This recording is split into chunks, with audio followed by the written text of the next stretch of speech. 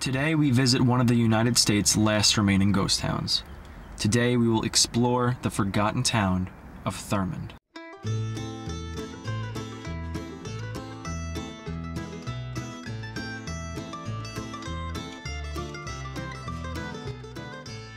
Incorporated in 1900, named for Confederate Captain William Dabney Thurmond, Thurmond moved to the area in 1844 after he had surveyed land and was given land for payment. The C&O Railroad was completed through the area in 1873. Just one house was built in Thurmond at that time. Throughout the years of the 1870s to the 1920s, more than 26 mines were established around Thurmond. The surge was so great that during the first 2 decades of the 20th century, Thurmond handled more freight per year than Richmond, Virginia and Cincinnati, Ohio combined. At its peak, nearly 95,000 passengers traveled through its depot each year. In 1901, the 100-room Dun Glen Hotel was constructed and opened for miners and town visitors, boosting the town's economy. The hotel, which became infamous for hosting the world's longest-lasting poker game at 14 years long. By 1910, Thurmond was producing $4.8 million of freight revenue for the C&O Railroad. This was Thurmond's peak. In 1922, a large fire destroyed parts of Thurmond, and in 1930, the Dun Glen Hotel burnt to the ground mysteriously, and most businesses left by the 1930s as the Great Depression overtook the country. Thurmond did have a second wind for a short time, being the center for coal for the efforts for World War II before the discovery of diesel fuel. Over the years, though, the population decreased. In 1940, there was 339 people living in Thurmond, and in 1990, only 39. With people leaving, Thurmond became a place of the past. With most buildings being abandoned for decades, it took $35 million to turn Thurmond into a tourist attraction for history lovers. Today, Thurmond has a population of 5 who inhabit this forgotten coal town. The National Park Service has preserved most buildings for viewing pleasure while maintaining the area's history. And today, we will be looking at what remains as we wander these old historic streets.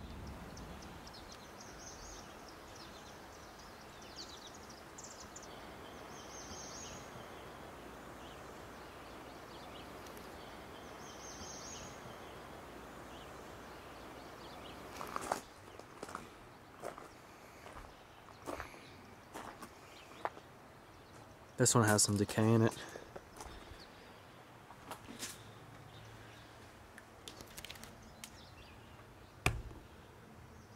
Pretty cool in there. I like the design on the walls.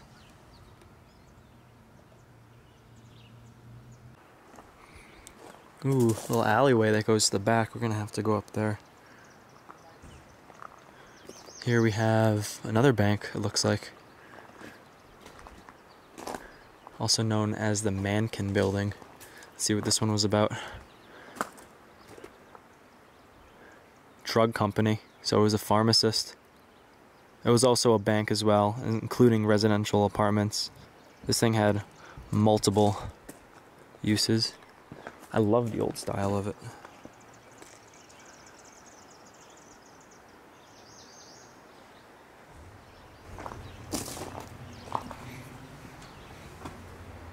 Oof, I love the walls over there.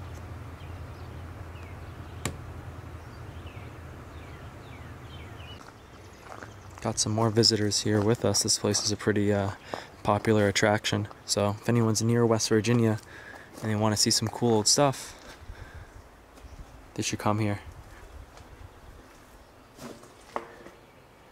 That looks like that was a way in.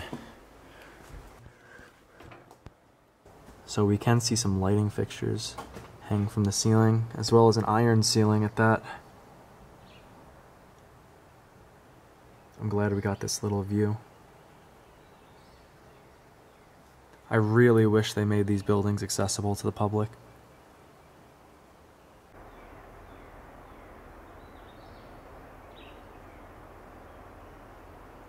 So behind the buildings are really overgrown. I'm loving the look.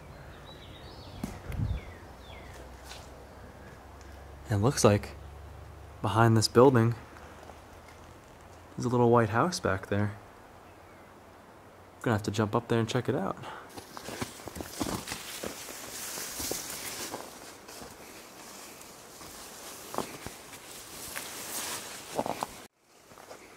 It is an absolute forest behind this house.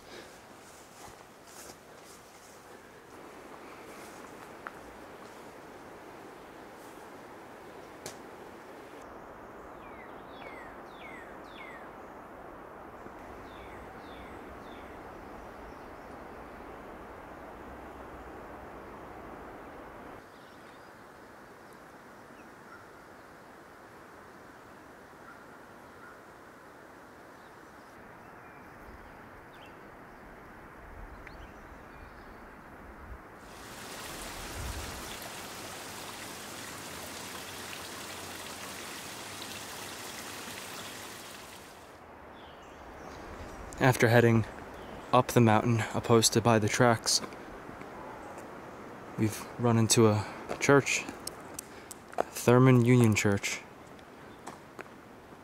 We also have another road with various abandoned buildings here and more around that corner. It's a lot more than I expected here.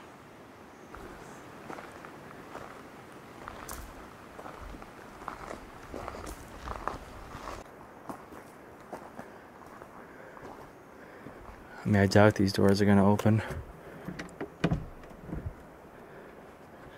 Yeah, no, you can't.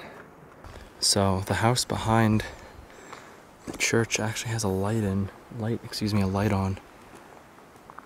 in that window and on the porch. I don't know if people do live here. I know there's a very minimal amount of people living here, but I'm not gonna invade anyone's private space here.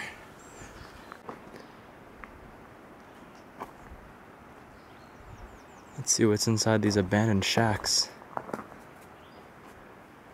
Hopefully no animals. Oh, I can't see anything in here. It's really destroyed, but we have a really old fridge over there with a bird nest inside. This is basically somebody's kitchen setup though. I thought these were just shacks, but it turns out people lived in here.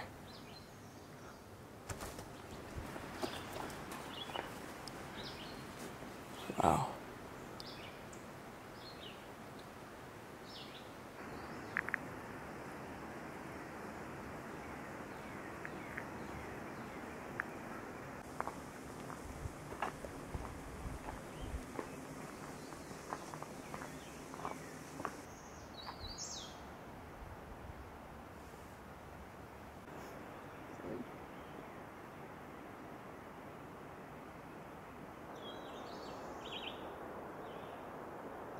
This house is super cool. It's lifted up like a treehouse.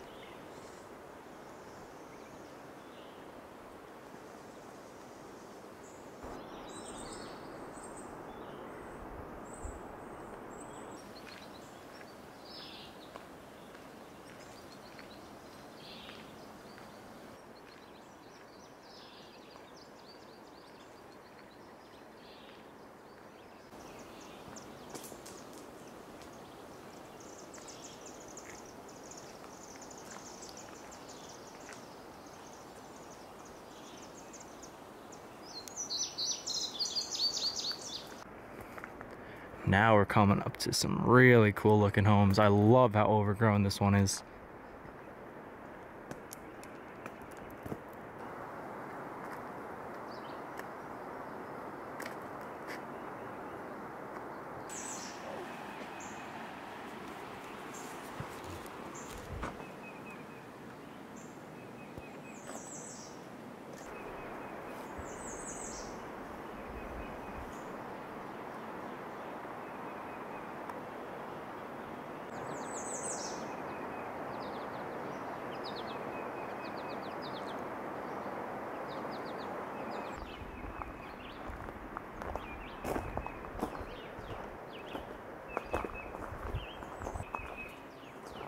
This one's freshly boarded.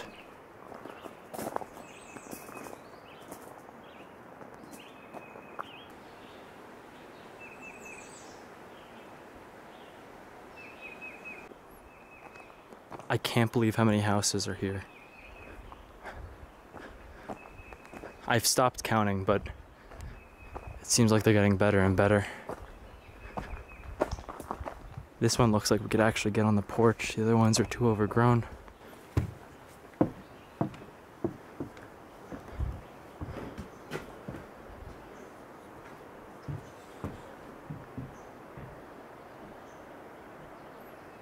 So we did find a way in. These buildings are made entirely out of wood, and there's a ton of holes in here. These buildings date back over 50 years ago as far as construction goes. Yeah, I see a hole right there. So I'm not going to be stepping in these homes, but from what I see here, it looks like they're probably all empty by now. So far, so good. We've seen a lot of the neighborhoods up there on this hill. I'm assuming those are where all the remaining houses are. Oh, there's a caterpillar.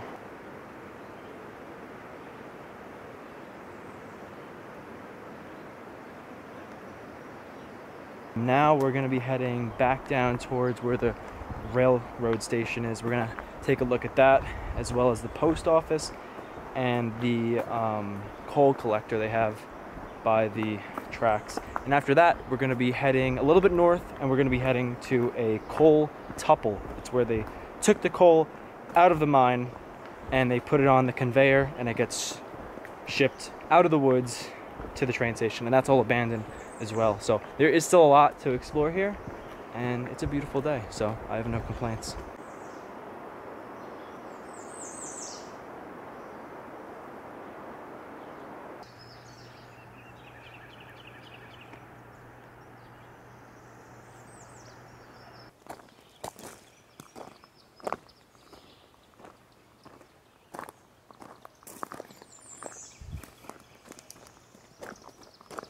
Oh nice, this was the town hall.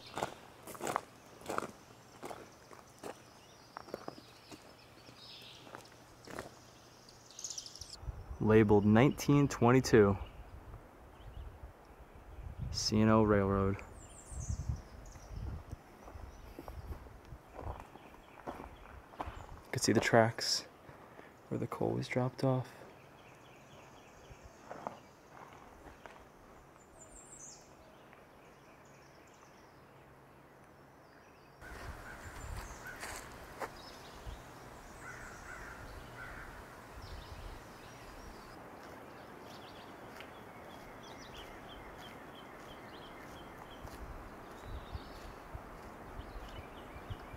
As we're walking down the tracks, we have the post office here, original to the town, and it looks like it's still being used to this day. Although online I read that it closed in 1995. Maybe there's 2 locations, I'm not sure, but that does look pretty new.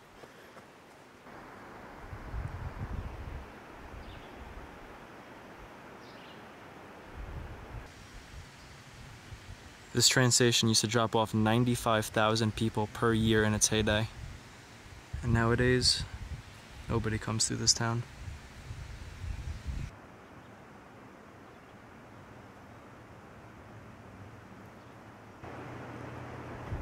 So you can actually go into it. They made it like a little museum. Got some old baggage at the time in the corner.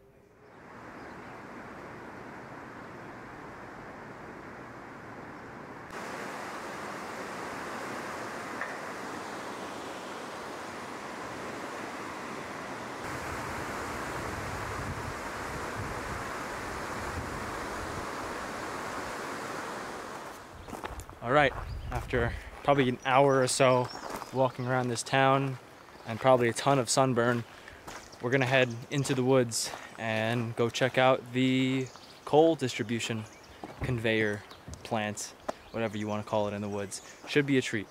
I'm excited.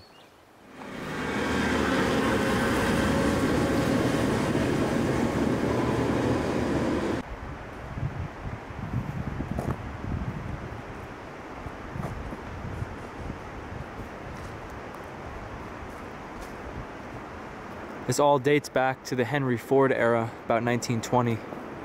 So we have this conveyor you see over there, and that actually runs through the mountains for miles and miles and miles.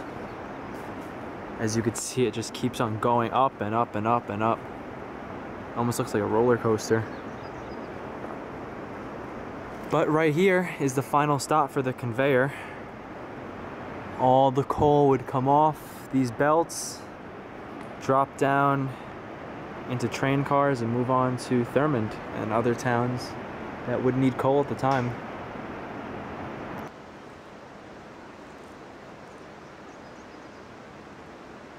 Super interesting. Henry Ford has a lot of ties in this area, being a person who basically paid for this mine, being the boss. It's a cool little tie-in. That's where we are. You can see the village that used to be here, the mining town. All that's left is the tipple.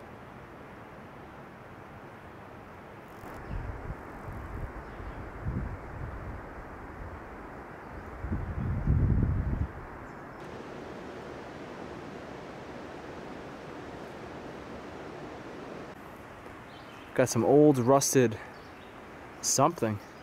Looks like old conveyors that kind of just got messed up over time. Now they're all rusted and overgrown. Wonder how long these date back.